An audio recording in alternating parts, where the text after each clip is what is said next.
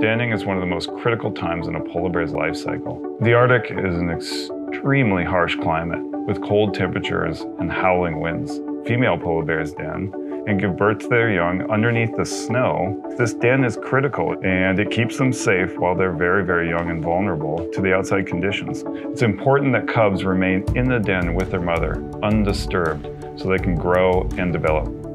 If you want adult bears, you need to have baby bears coming into the population. Protection of denning polar bears is super important for their long-term conservation. Without the protection of females and their cubs through the denning process, we're not going to have healthy populations going forward.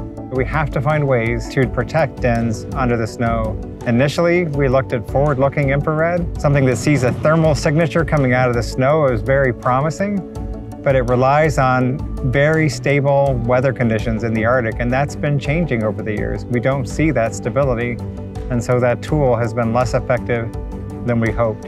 And that's why we've changed to looking at synthetic aperture radar, ground-penetrating radar that can see underneath the snow and is not weather dependent. It is really difficult for us to be able to locate exactly where these dens are, especially in a place that's so vast as the Arctic.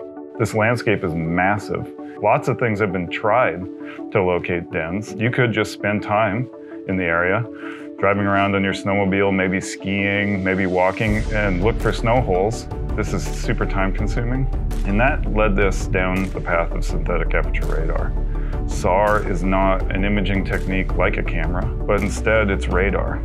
And each one of the pixels, each one of the pieces of information that SAR gathers is actually georeference. It's a spot on the map. And so when we go out and we look for bears, it actually gives us a place somewhere out there to go repeat and look again, or maybe go visit afterwards to be able to ground truth. So it's got a ton of possibilities. The other neat thing about synthetic aperture radar, we don't have to be on top of the den. We don't even have to be anywhere near the den. We can be something like 4,000 feet above the den in an aircraft and probably not even noticeable by the female down below in the snow.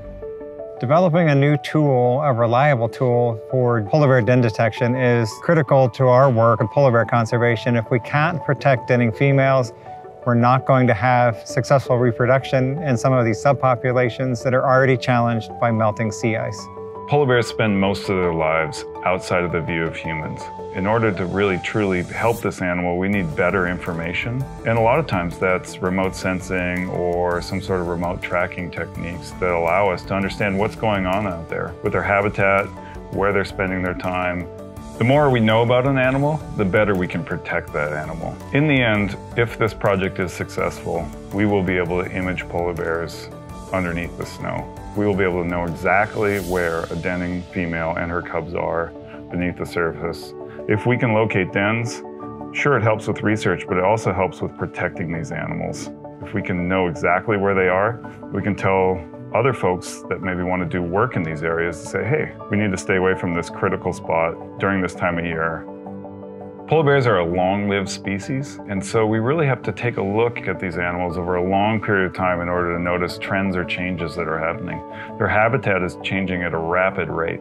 Some of these long-term projects that have gone on for 30 or 40 years are able to unlock some of these findings that tell us that they are in trouble and that they need help. Long-term monitoring and projects in general, research projects, help us understand an animal in greater depth and hopefully help us find solutions in order to help protect that animal.